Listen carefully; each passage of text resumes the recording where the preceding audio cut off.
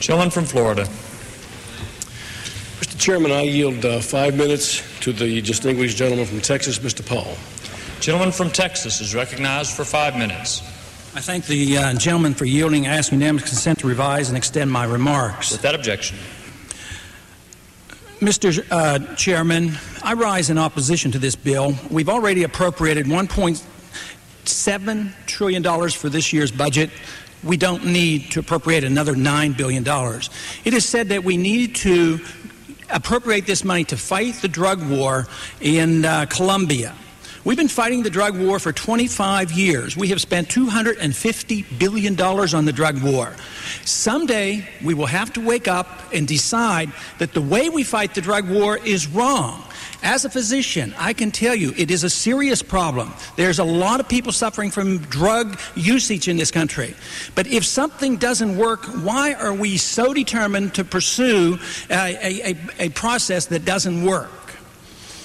Quite frankly, I'm not sure the real reason why we're in Colombia has anything to do with drugs. I do concede a lot of individuals will be voting for this bill because of the belief that it might help.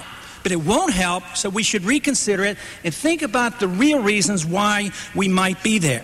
I had an amendment that was not approved, but what I would have done if I would have had the chance would have taken all the money from the overseas spending, Kosovo, Bosnia, East-Timor, and now this new adventure down in Colombia, and take it and put it into building up our military defense.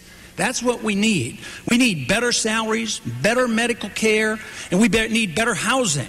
But here we go, spreading ourselves thinly again around the world, taking on a new adventure which will surely lead to trouble, plus a lot of expenses. You know, we've talked a little bit about helicopters going down there. And there's one, I guess, cynical hope about what might happen here. Because too often when we get involved, we were going to go into Bosnia for 6 months. We've been there 5 years. We were going to go to Kosovo for a short period of time. It's open-ended. We're in East-Timor, and we will soon be in Colombia.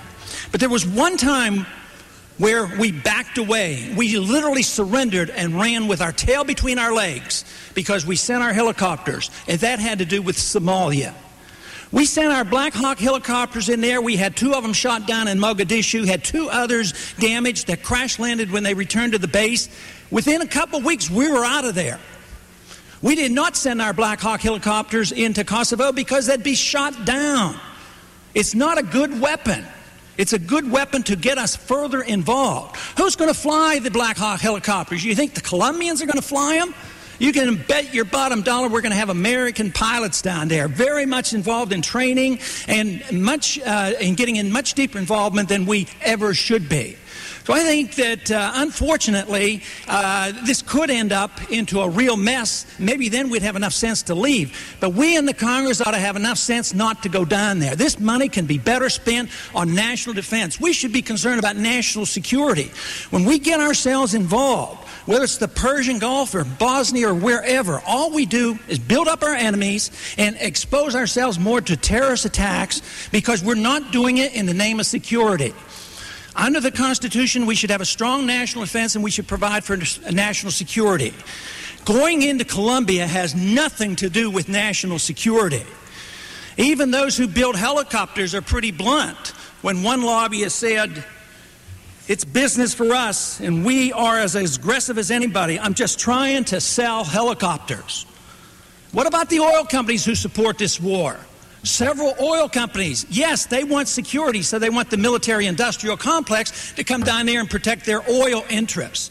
So the oil interests are very supportive of this war, as well as the helicopter companies.